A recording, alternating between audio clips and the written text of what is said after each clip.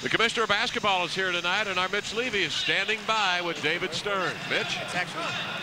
All right, thanks very much, gentlemen. One of the other celebrities in attendance here for the grand opening of the new Key Arena, the Commissioner of the National Basketball Association, David Stern. Without trying to get you in trouble now with some of the other teams and the other new arenas, how does our Key Arena stack up, and how do you like it so far? It's very special to me. I know what a struggle it was for the Sonics and the Ackley family, who very much wanted to have this team playing in a beautiful building.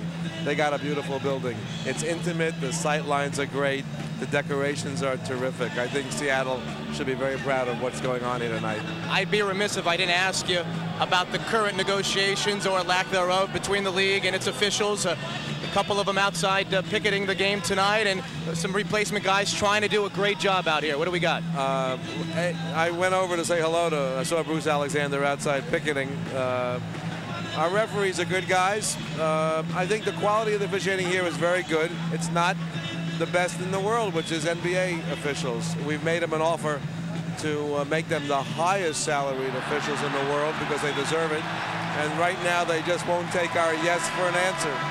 Well, we're going to welcome you back for the NBA Finals here in the new Key Arena. You're not the first person who said that to me tonight, but I'm willing. I like visiting Seattle at playoff time of year. All right, let's get back down to courtside with Kevin Calabro and Marcus Johnson.